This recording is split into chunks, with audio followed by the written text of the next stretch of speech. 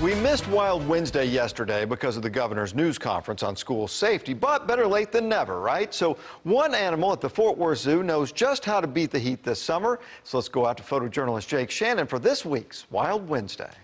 Russ, Jake Shannon, Wild Wednesday at the Fort Worth Zoo this week. The heat wave is on this week, but that doesn't mean you can't stay cool. Joining me now is Kristen Garrett with the zoo. Kristen, tell me who we have here today. This is Sushi, and she is a herring gull, which is just one of many species of gulls. Can we see this gull here in North Texas? Well, you know, you might. Seagull is a misleading term. They're not actually found only at sea. They can be found inland, but they are definitely found along the coast. Now, Sushi's taking a dip this morning. Where can guests see her?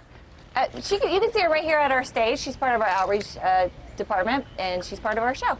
Now, guests can stay cool this summer here at the zoo. Tell me a little bit about what they can do. Absolutely. We have our splash park. It's called Safari Splash. It's open every day during normal zoo hours. There's water cannons, water slides, all kinds of water activities, and definitely places to keep cool within it.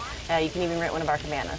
So, just because the heat's out doesn't mean that you can't come down to the zoo. Exactly, and we also have air-conditioned buildings like our Museum of Living Art, our fantastic reptile building. You can go beat the heat in there too. All right, I appreciate your time, and if you guys want to come down to the Fort Worth Zoo, even though the heat is on, there is plenty of cool things to do as well, and you can check out Sushi.